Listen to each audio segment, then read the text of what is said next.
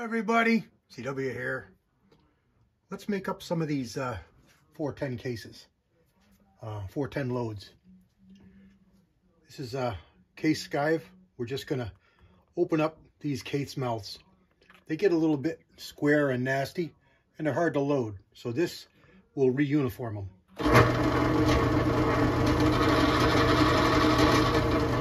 Can't really do any damage here because we're going to cut these off anyway. But even if you weren't cutting them off, I mean, this wouldn't be damaging the cases seriously. Sure, it'll cut down on the life a little bit. You know, it's got a little bit of grip to it. You are removing some material, but if you look at how nasty that is, how nice and round it is.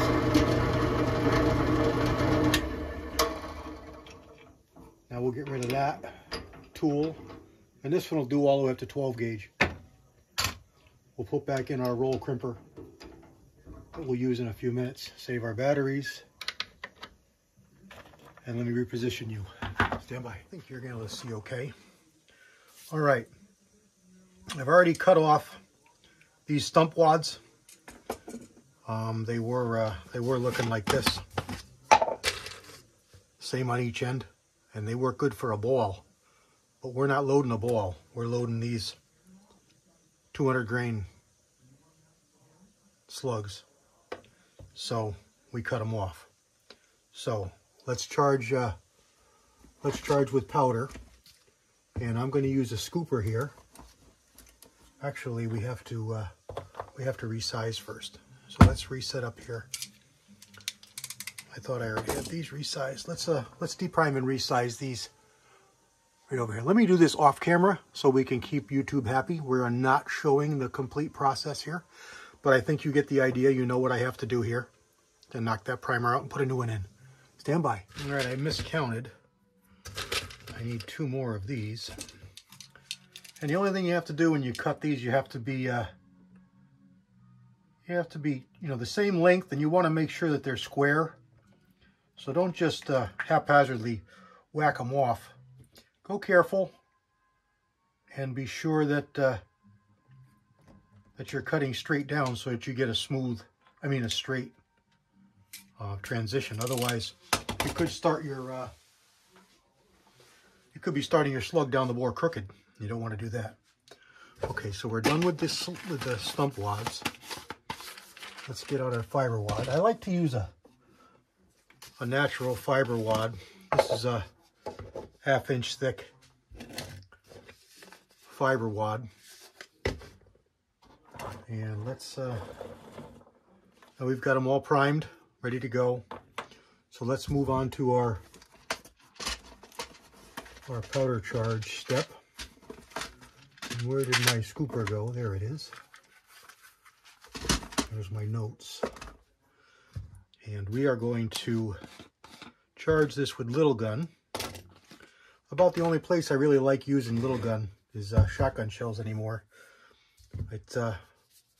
I'm not a huge fan, but as a shotgun powder, it's a good one. And scooping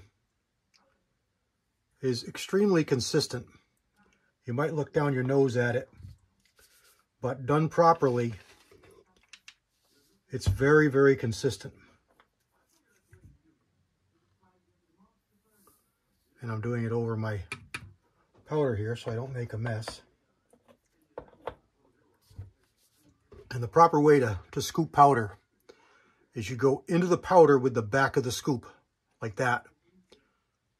And then come back up and it's full. If it's not full, dump it out and do it again. Don't try and scoop a little more because you'll just pack it down and you'll get an inconsistent scoop. So you go backwards into the powder and come back up, and it'll be a little overflowed, and just tap it off like that, and you will be shocked how consistent that powder charge is.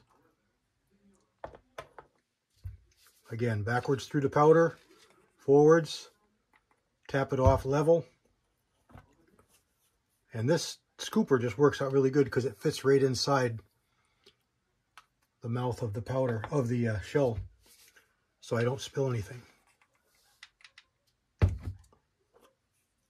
And I'm not going to give you this load, but it is in the manual, and it's actually a little bit lighter. This load I'm using is rated for 3 000 balls, and those 000 balls weigh about mid to upper 70 grains a piece. So at about 210 grains, 215 grains of a bullet, and this bullet we're using is just under 200. It's like 197 with this alloy. So that's going to be perfectly fine.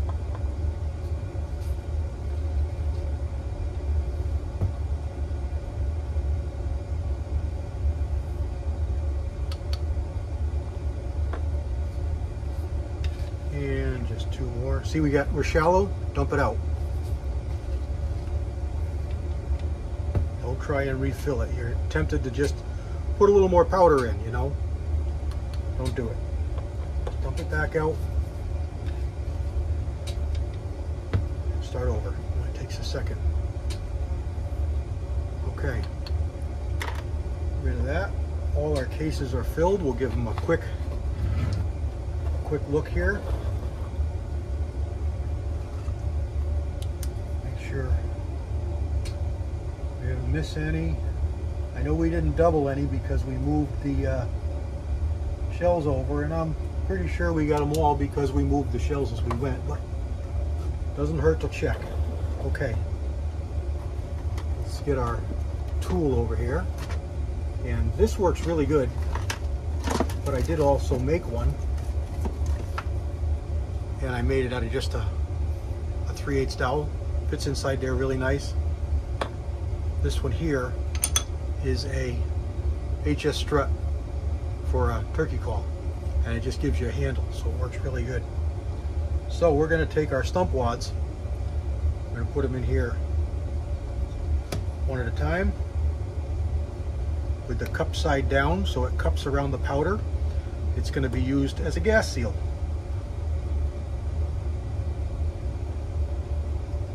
And shotgun loading is really neat. Doesn't take as much as metallic reloading. You can do a lot more with just regular tools without anything fancy. Even the one fancy part, I'll call it fancy, and that is to resize the cases, because there is resizing needed to be done. You can make up a resizing die out of washers and just get the right diameter and size down those cases and drive it back off, and it'll work just fine. I've done it for years. Not a big deal, not hard to do, not hard to figure out, not scientific at all. It's not like resizing a 3006 or something where it's, you know, if you work the case too much, you know, you're causing inaccuracies, yada yada yada.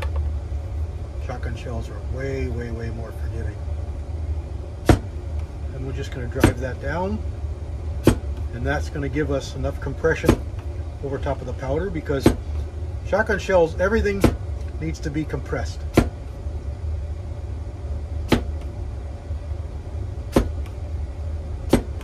Okay, there's them. Now we're going to put in our cushion wad. Put it in the exact same way. Really doesn't matter. These are pressed. There's a big die that comes down and presses these out, so one end is kind of domed and one end is kind of flat. Really doesn't matter what you use, which way it goes. I put the domed end in first, just because I think it's a little bit easier to not scrape away and cut off the sides as you do it, but it really doesn't matter. Okay, there's one that's damaged. You're gonna find those. Set it aside. Not a big deal. They're stupid cheap, so you're gonna have some that aren't right.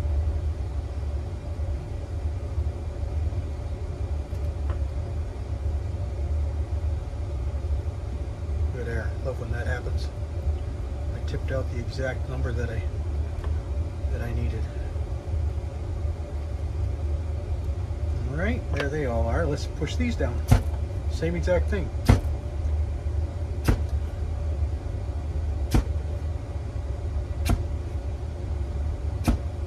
The resistance inside the case will provide the holding power to compress that powder. All done. Let's do some of these hollow point up and some of them hollow point down. Do the first 5 here. Hollow point up. They really should shoot better the other way because they act like a shuttlecock with the weight forward. If you think of shotgun slugs, Foster shotgun slugs, they're a shuttlecock. They're a cup of lead, with a hollow base. And part of that is to seal the bore, and part of that is just to give a weight forward projectile, because you're not talking about rifling or anything, you're just talking about a smooth bore. So much like a pellet gun, that weight forward design, anyway, I made too many. That weight forward design tends to be more accurate. So same thing here. Push these down all the way.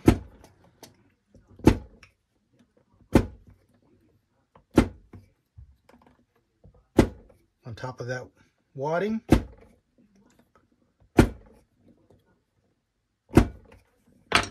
Okay, now we're going to trim them to length. How far do you trim them? Well, I've already got, these pieces here that I can go by. But basically you want about, well, if you think of a roll crimp, the roll crimp is gonna roll this inside itself, kind of like a tube sock, and back down. So you got to have enough for it to make that turn and down. So you want probably a 1/4 inch isn't too much, but it's borderline. So I would say at least 1/8 of an inch. That's what we got. It just happens to go to the line. This happens to go to the line. So if we go right to the line, it's right at the top of that line. So we're going to cut it a heavy 1/8 of an inch. A heavy 1/8 of an inch longer. And these plastic hulls cut really, really pretty easy. And again, try and be as straight as you can. And then when you get to the end, you just turn it, and there you go. So that's about what we want.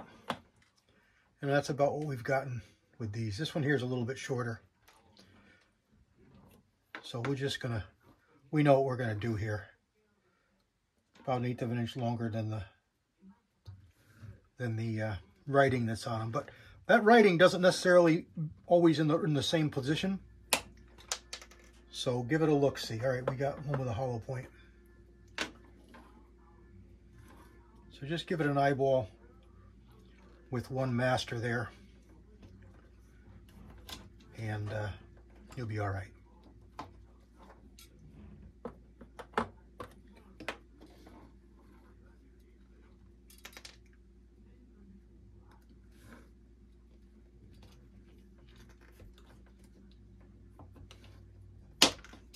You actually get a little more precision with your cut if you roll it at the end, because it'll hold square.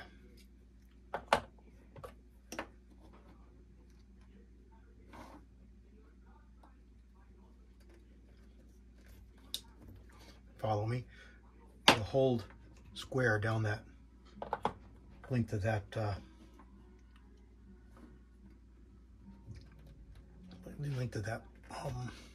plastic.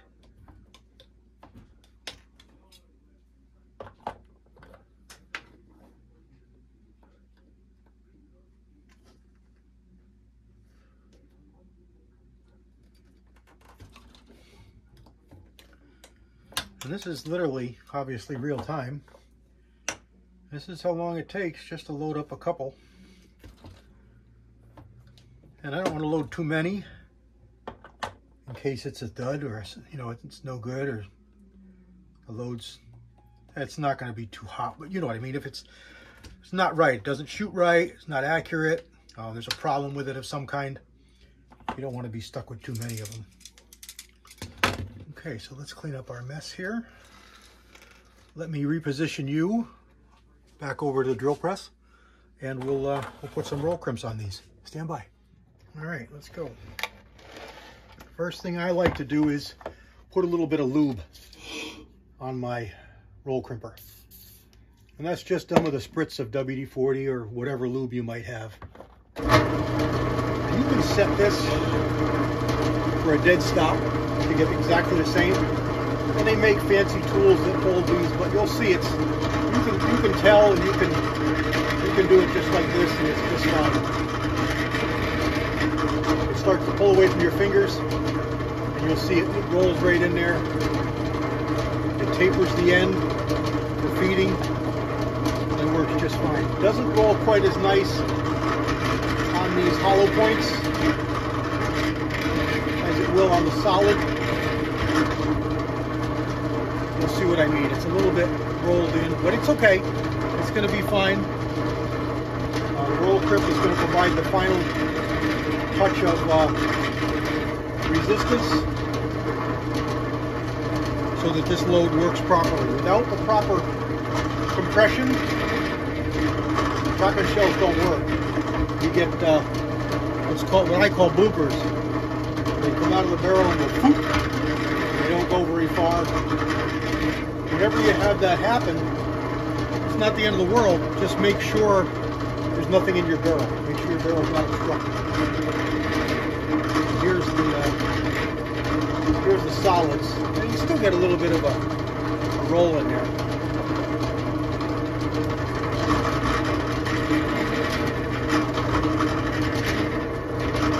A roll crimper available at Ballistic Products. Nothing fancy about it. We're starting to get a little bit of drag. Let's give it a little bit more of a spritz.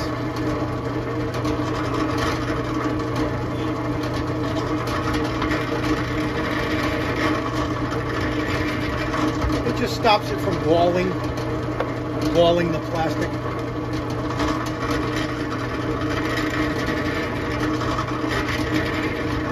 There you go. And I'll show you again. You see here the end is tapered, so it feeds nice. You see that little bitty fold in there? Doesn't mean anything. Just fine. And here's all of them. Now you see we get a little bit of a fold in that one. They're imperfect, but they're going to be okay. You know, we're not going for the utmost in precision here. These are just fun blasting loads. You know, maybe I get lucky and shoot a coyote or something with them. But that, if it's accurate, that ought to be devastating with that hollow point. And there we go. There they are. Ready to go. And I like the fact that they're short because my one gun that I shoot these in is only a short chamber. I don't know exactly how long it is, but it's an old 410. So it's not a long. It doesn't take a 3-inch. It only takes a short 2.5s. So this will be just fine. There it is. Let's hope they do well. It's going to be a little while before I can shoot them, but I will have a video on that too. God bless everybody. CW out.